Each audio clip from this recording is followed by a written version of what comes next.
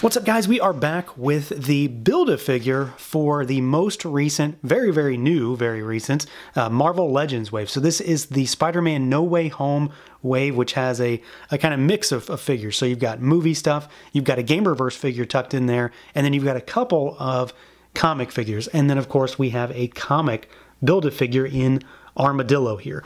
So this is what my focus for this particular wave was. You know, I don't get into MCU stuff very much, so this is the thing that I wanted, outside of course, the comic figures as well. So we're taking a look specifically at the Build-A-Figure just by himself, because there's a lot going on with this guy. I know a lot of folks have a lot of hope for what some of this may lend itself to. So Armadillo here has some very interesting parts, some very interesting armor on him. A lot of folks, myself included, would love to see this torso used as a rhino body.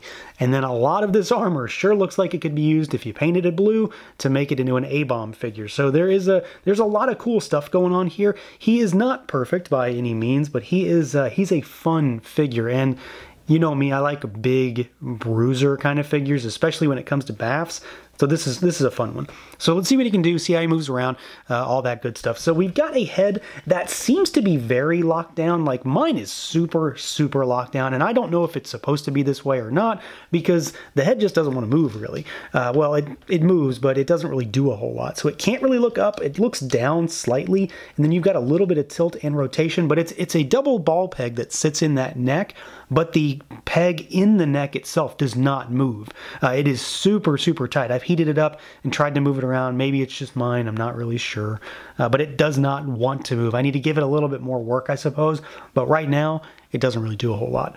Arms go out at the shoulders. This is one area where I'm not the biggest fan of this figure, because this piece of armor on his back, it's a separate piece. It pegs into his back and it sits over his shoulders. So when you get his arms out, as you can see, it wants to lift this up, which is just not all that aesthetically pleasing. When you kick him forward, it does the exact same thing. So of course his arms can't rotate all the way around, but if you go upwards, it does that craziness, which just doesn't look good. So when he's at like sort of neutral poses, or you angle him a certain way, he's going to look fine, but that armor is going to rise up as you move him. You've got your bicep swivel.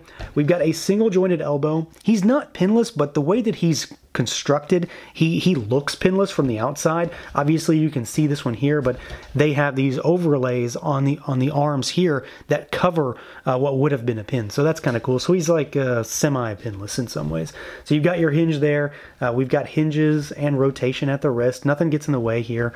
We've got our diaphragm cut here, so he goes all the way around. He tilts side to side, backwards a little bit, forwards a little bit, and then full rotation as well. These armor plates on the back overlap in the specific spot so that they don't really impede that. You've got legs that go out pretty far for such a big guy. They kick forward all the way. They kick backwards a little bit. You do have your thigh cut there. We've got a single jointed knee, basically 90 degrees. And then you've got rocker at the ankles, really good rocker. Backwards on the hinge works really nicely, but he has no forward hinge on those ankles.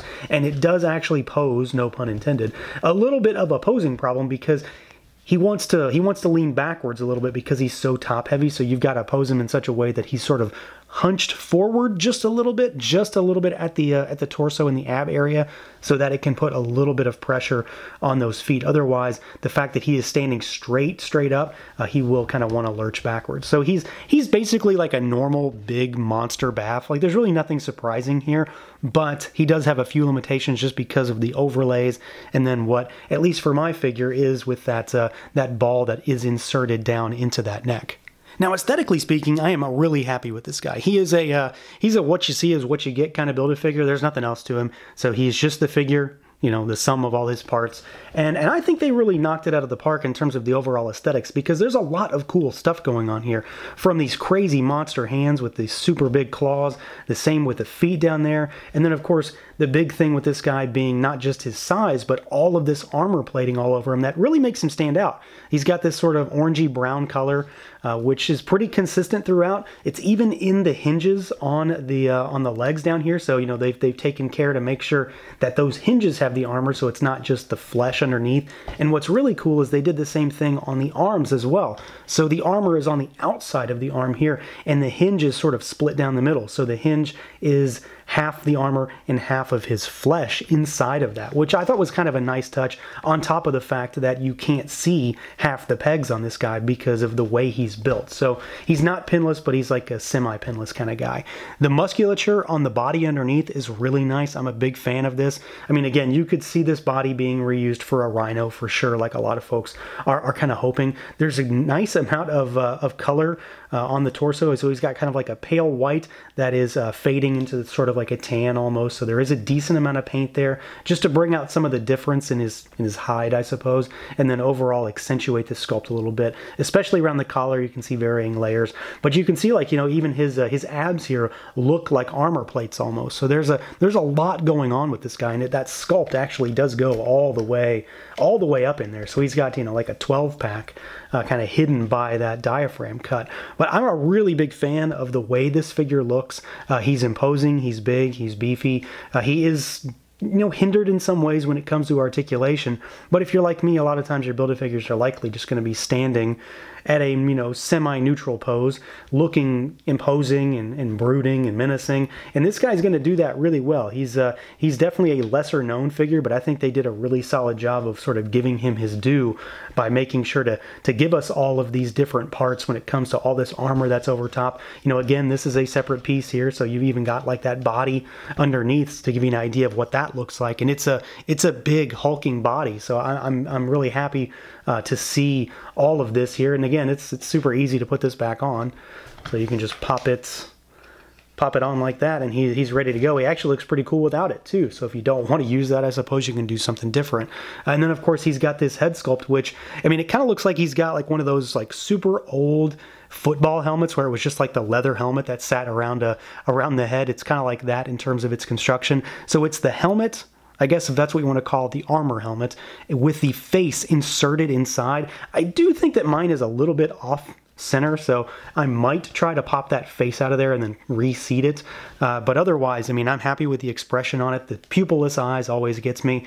And then again, more of that really solid sculpt in the teeth, in that expression, and then tons and tons of that scale work all around that head. It just accentuates its figure. So he is a very weird Build-A-Figure in the confines of just character selection in many ways.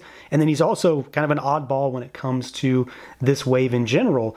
But he's a really fun figure that has a lot going for him, not at all to take away from the fact that he is absolutely massive too. And of course we need to do some size comparisons to illustrate how big he is. So because I don't have a ton of stuff unpacked still, we will go with what I've got available.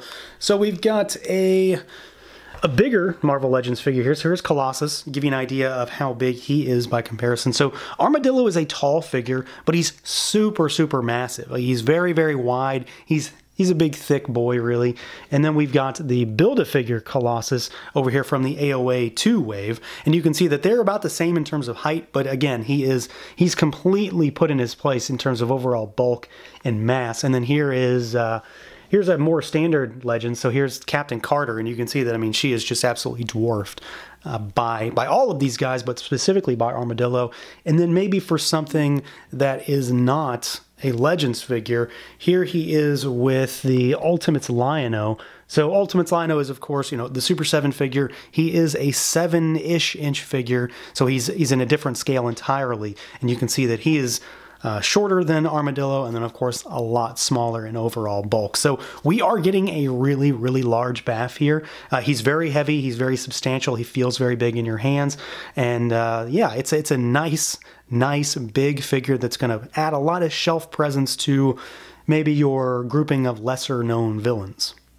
So yeah, this guy's pretty fun. That's really what it comes down to. He is definitely on the lesser known side of things, but I like that because I'm familiar with him, so it's cool to get these lesser known characters, and he stacks up to pretty much every Build-A-Figure you can throw him against. He's huge, he's hulking, he's very beefy. He has some hindrances when it comes to his articulation, But at the end of the day, a lot of this guy is really about the aesthetics and the look and the overall shelf presence, because he's definitely going to draw your eye. He's a little bit different. He is huge. He's very wide. He's not necessarily the tallest Build-A-Figure we've ever gotten, but he is among the thickest and the girthiest. So I'm really happy with the overall presentation on this guy, and he's just hard to put down. He's a lot of fun. So that's going to do it for this look at the Marvel Legends Armadillo Build-A-Figure. Let me know what you guys think. Feel free to like, comment, subscribe, and share, and until next time.